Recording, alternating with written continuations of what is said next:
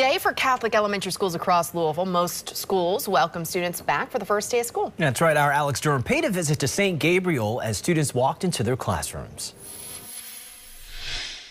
About 650 students here at St. Gabriel started their first day of school. From students, teachers, even parents. You could feel the excitement on the first day. Are you so excited?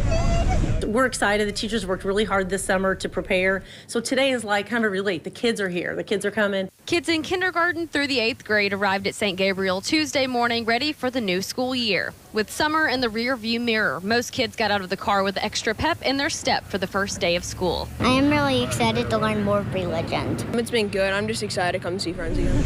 I love you. I am great today. As parents watched their kids head in with backpacks in hand, you could tell some of them have been looking forward to this day for a while. I feel great to get him back in school so I can go home and work in peace today. Good morning, guys. Good morning. St. Gabriel is welcoming 30 new students and some new upgrades to the school.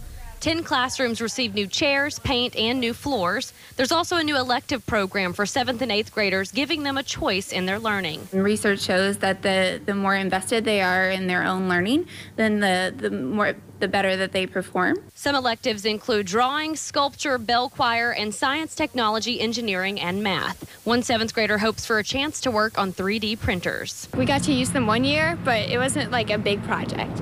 And it would be really cool to test those out. Some of the updates and renovations are thanks to the parent-teacher-student organization and the parish. Alex